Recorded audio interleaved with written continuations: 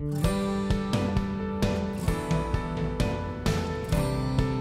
name is James Rosa. I'm the owner of Team Green Tree and Lawn Care, and I'm on Zaarly.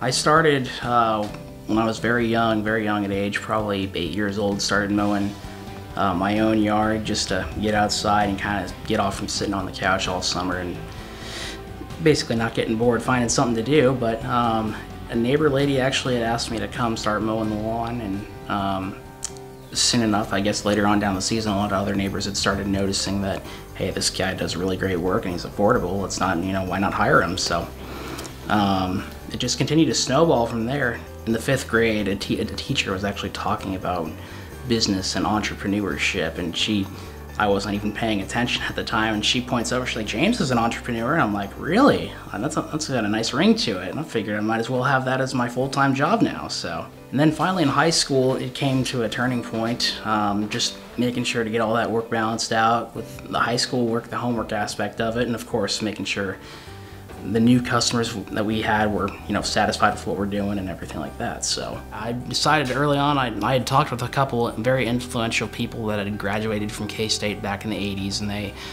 told me if you really want a real rounded education in the horticulture side of the business, they definitely suggested going there. So I went and I pursued my degree, and I'm about a semester away from graduating. I've still got a semester left to get finished.